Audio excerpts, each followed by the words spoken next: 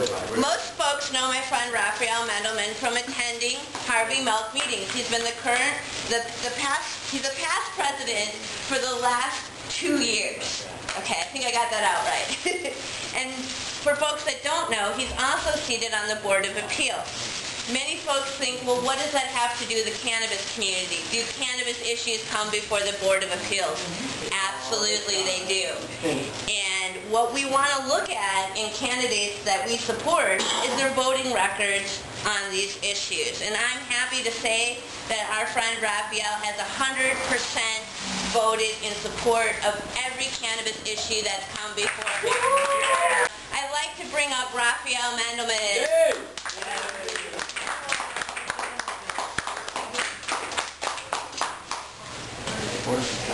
Oh, thank you, Shona. Thank you, Shona. You're welcome.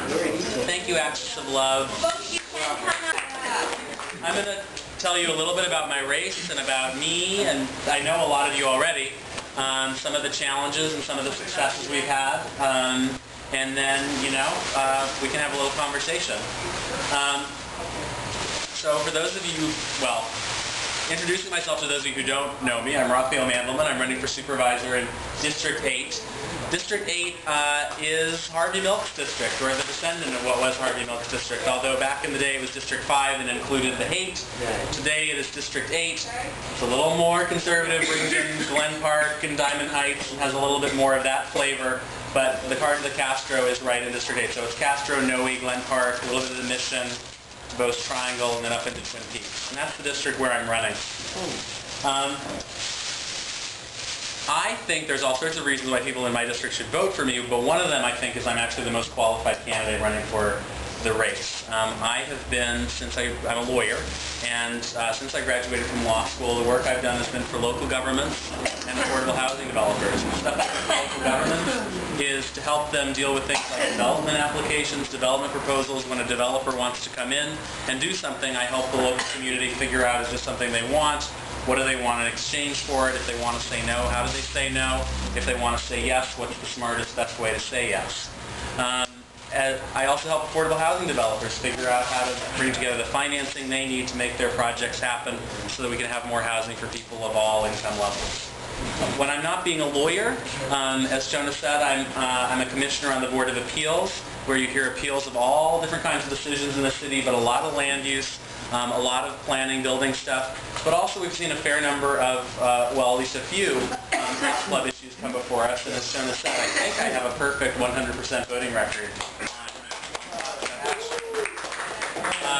I do not. I am probably the most anti-cigarette person on the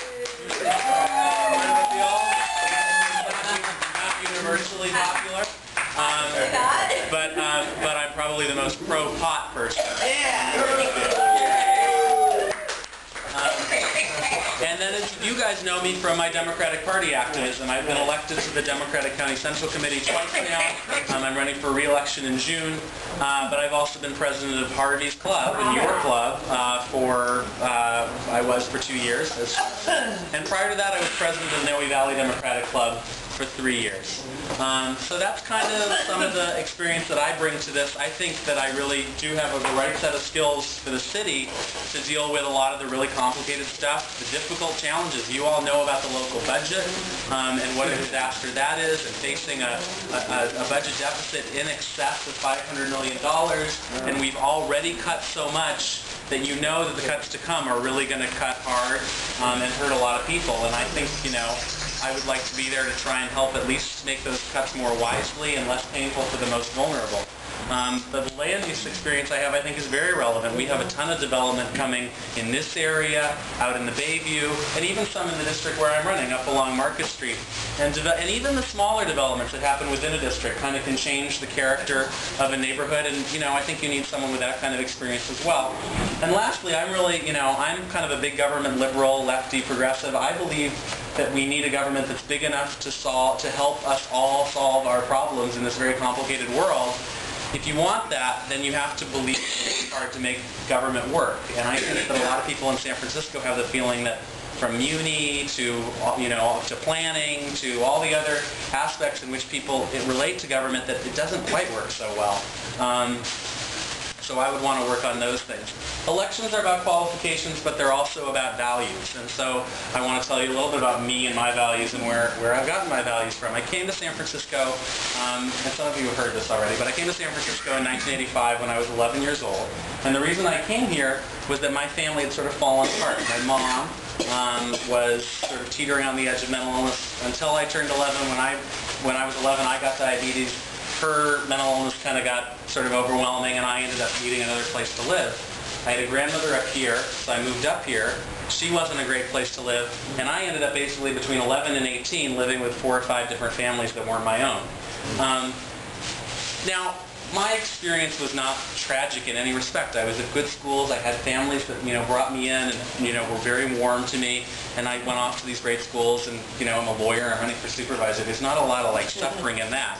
But it did give me at least, and then also seeing my mom's experience gave me at least some understanding of the way in which the world doesn't actually work all that well for everybody. And actually all of us, at some point in our lives are going to need some amount of help from someone else. And I really believe, from my experience and the experiences that I've seen, the thing I'm saying is that San Francisco, and I believe this, I think San Francisco should be a place where we try to leave nobody behind, where anybody gets to make a fresh start, right? And where every kid growing up here, every kid who doesn't have parents basically able to take care of them, has the same set of opportunities to survive and thrive that I did.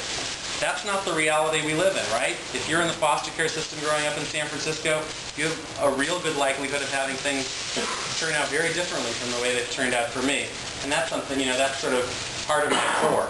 Now, I think that the people of District 8, although they may have more money than the people in District 6 on average, or more money than some other districts, although they're pretty bougie and affluent up there, I actually think that they're still San Franciscans. That's the premise of this campaign.